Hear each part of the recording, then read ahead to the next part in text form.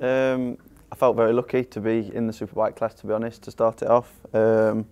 Obviously I was very grateful at the start of the season and all the way through for Steve and the Suzuki team, gave me a chance that no one else gave me. So yeah, I have to thank them for that. And obviously I had a good bike as well, which gave me obviously a couple of race wins at Silverstone and put my name a little bit further out there. And yeah, it was a good season. I think we could have had a couple more good results, especially at places like Snetterton and stuff, but we had a couple of mechanicals unfortunately. So yeah, good season, but bad at the same time.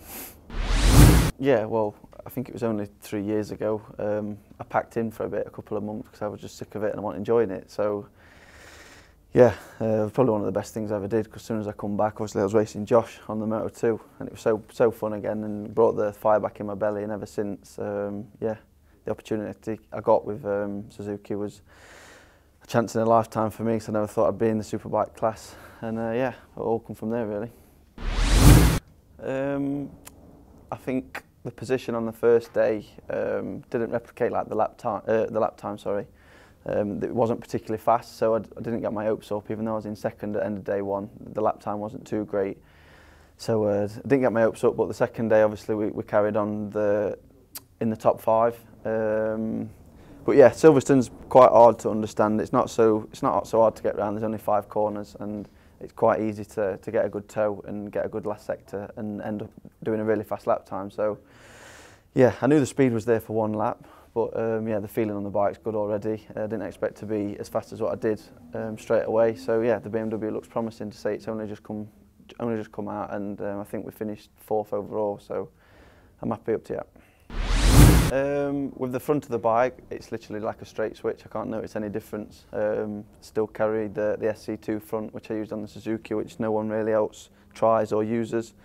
And yeah, I think I had a SC1 in Portugal for about 5 laps, and I didn't like it straight away, so I thought I've got a good feeling straight away. But the rear of the bike we're trying to make a little bit better. We've tried all Silverstone to get some grip with an old tyre. We kept struggling, but the last 2 sessions we figured something out, and it was just a simple modification to the bike, just pushing me more back and almost replicating the Suzuki really, because it's got a really large tank and you pushed really far back. So we've replicated that, and yeah, I've got some more bits to try now, but unfortunately it's blowing tents everywhere, so I can't go out. I know the 1 lap speed's kind of there, not far off.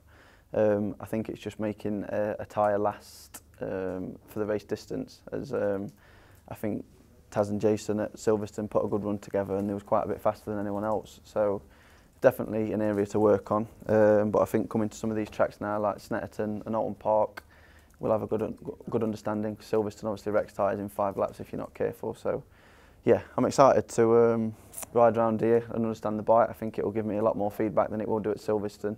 But like I said, the weather's not too good, so yeah, we'll work as much as we can.